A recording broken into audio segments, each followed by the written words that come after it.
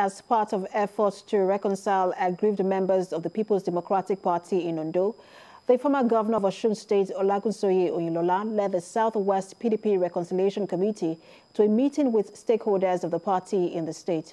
And some members of the party, however, refused to attend the reconciliation meeting in Akure, the state capital. Ayodeji Moradeyo reports. Ondo State is the second state in the southwest that will be visited by former governor of Osun, Olagunsoye Oyinlola-led Southwest PDP Reconciliation Committee. The state is also not left out of the crisis that has engulfed the PDP in the southwest. The rift between Governor Seyi Makinde of Oyo State and former Governor Ayodele Fayose of Ekiti State has caused division among PDP members in the Sunshine State. These and other reasons prompted the Oyinlola-led Peace Committee to visit the state with a view to promoting unity among PDP members.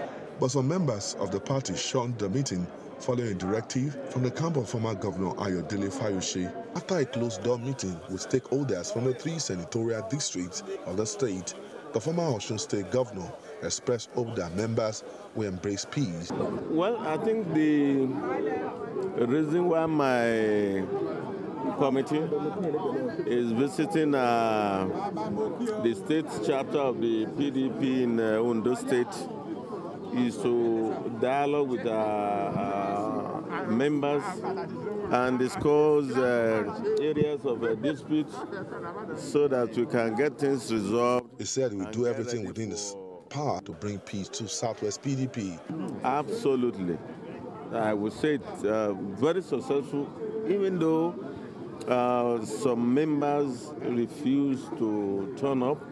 But where you have the majority turning up, I think is an issue we will trash out at the end of the day. I've advised ourselves that we must not relent in bringing everybody on board. A member of the PDP Elders Forum believes that the meeting would be a good fruit. Well, those that are agreed, if they are truly aggrieved, that is why you can see the Olagunsoye Oyinlola panel that came.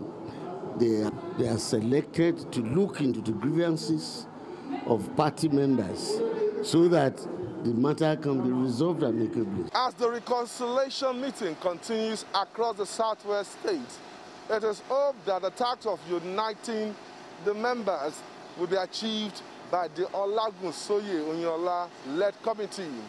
Ayodeji Moradeyo, TVC News, Akure.